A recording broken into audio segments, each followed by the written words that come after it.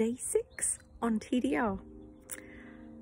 I've had a really busy day in the garden because it's been absolutely gorgeous today.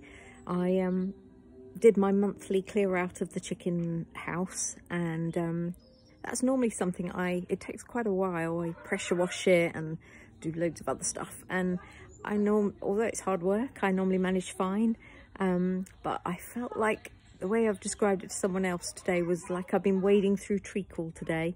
So whereas normally I've been having my first shake at about 4, somewhere between 3 and 4, and I'm very used to fasting and really like doing it. Today I think I had it about 2:30 because I was really struggling for energy, but I know that that's just part and parcel of the process of having to stagger what I do and just be more mindful of what I do.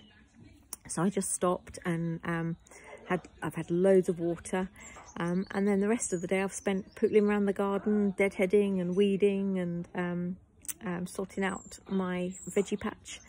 And it's amazing what you can do on, I mean, I've only had 150 calories today and it is now 7:30, so I've still got 2 more products to go.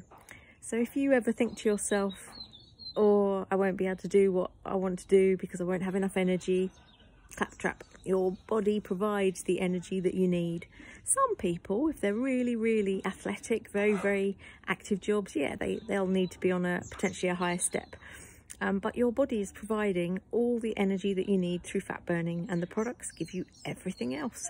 So one of the things I've loved is that I have so much more time because my family have really stepped up and they're doing all the cooking. And so I have so much more time to do what I love to do, which is being in my garden, because I'm not cooking it and I'm not sitting and eating it. You know, my shake took about, when I had it at 2:30, took I think about 10 minutes to blitz it and drink it, probably even less than that actually. So that frees up so much more time, which is really lovely.